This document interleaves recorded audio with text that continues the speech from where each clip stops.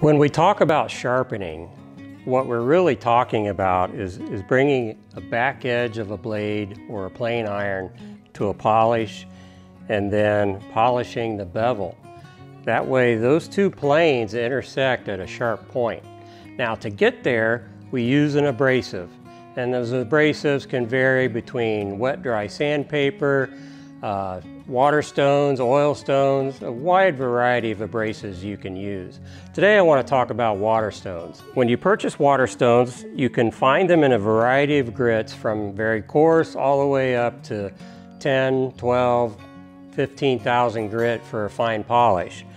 Now if you want to save a little money, you can buy a dual stone that has two grits, a different grit on each side. When you purchase a stone, please read and follow the directions from the manufacturer on how to care for your stone. These two stones here require a little soaking in some water before you use them. Now this stone here is a ceramic water stone, and the manufacturer just recommends you just keep the surface wet. Doesn't need to be soaked. I use a spray bottle for that. The first thing you need to do with any medium like this is to make absolutely sure that it's flat. If the stone isn't flat, then the cutting edge that you're trying to sharpen isn't going to be straight. So the first requirement is to flatten the stone, and to do that I use what's called a flattening stone. It's got a coarse abrasive on it, and it's specifically designed to bring the tops of the stones nice and flat. Now to use a flattening stone, you want to make sure you've got plenty of water lubricating the stone, and you're just going to work the flattening stone on top and just periodically take a look and see how you're doing. And I've got a nice even color all the way through, so I think that one's done. So I'm going to go ahead and do these, and then we'll come back and talk a little bit about how to actually sharpen a blade.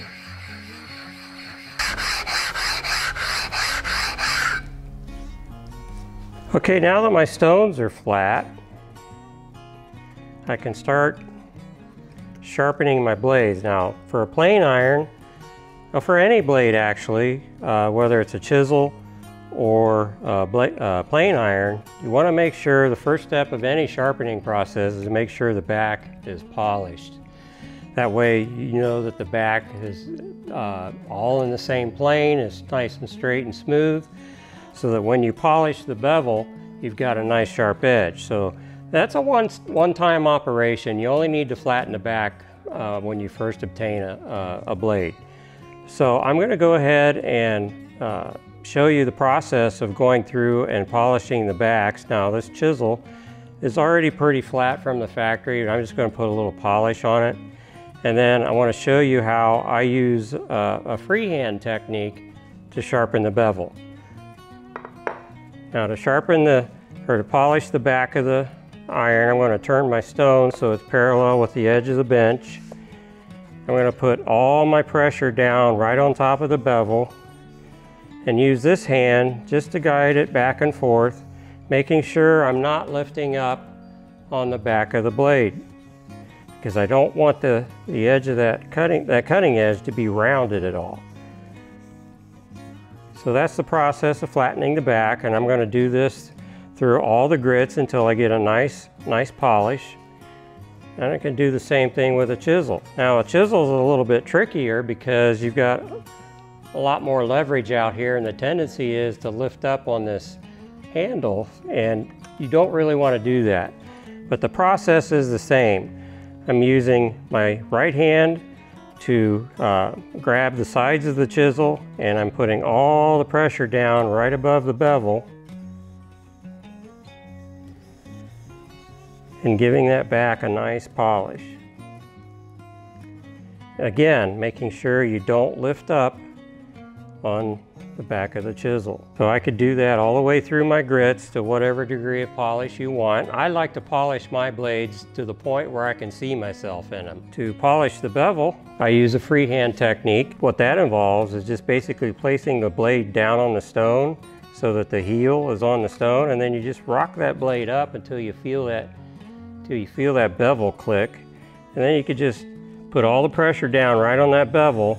And again, I'm using my right hand to guide the chisel back and forth. I just go back and forth across the stone. And you just keep checking your progress. What you want is an even polish all the way across the cutting edge. And you progress through the stones again, just like you would finer and finer stone. Now when you get to the finest stone, you've polished the bevel. It's common practice to put what's known as a micro bevel or a secondary bevel on the blade. And all that involves, once you've got the main bevel sharpened, now you can lift up just a couple of degrees and go back and forth, maybe 10 strokes, and you're actually forming a secondary bevel right at the cutting edge that creates the finest edge you can get, and it's usually much stronger than just polishing the main bevel. So that's all there is to sharpening. It's when you're using a chisel or a plane iron and you need to touch it up, all you need to do is come back to your finest stones, work your way through them, and then finally just touch up that secondary bevel. Now the last thing I want to point out is as you're sharpening the bevel, sometimes you get a burr that forms on the back from the steel that is rolled over as you're sharpening. So you just take your finest stone and you make one stroke, making absolutely sure that the back is flat on the stone. Just pull it back and that should remove the burr, and then you should be ready to go.